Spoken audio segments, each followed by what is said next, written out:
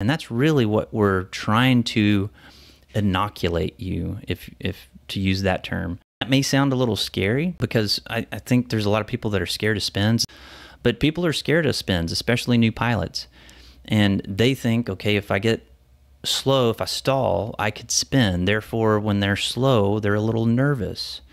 And when people are nervous or have anxiety about things, they can't clearly. They have this anxiety, and they can basically panic when something bad happens. And that's really what we're trying to inoculate you, if to use that term.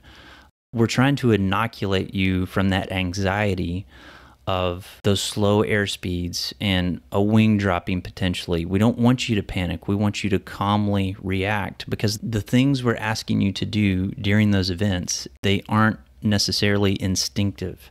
I call them counter-instinctive reactions or learned behaviors. So when we're dealing with these panicked situations, or where a pilot's panicking, they're very unlikely to use that learned behavior. So what we need to do is make sure that they don't panic during those situations. We want to make you comfortable with the low speed flight regime of the airplane. And that means when you do get into a stall, you're going to be much more calm and you're going to do the right thing, because we don't want you to panic when the plane stalls.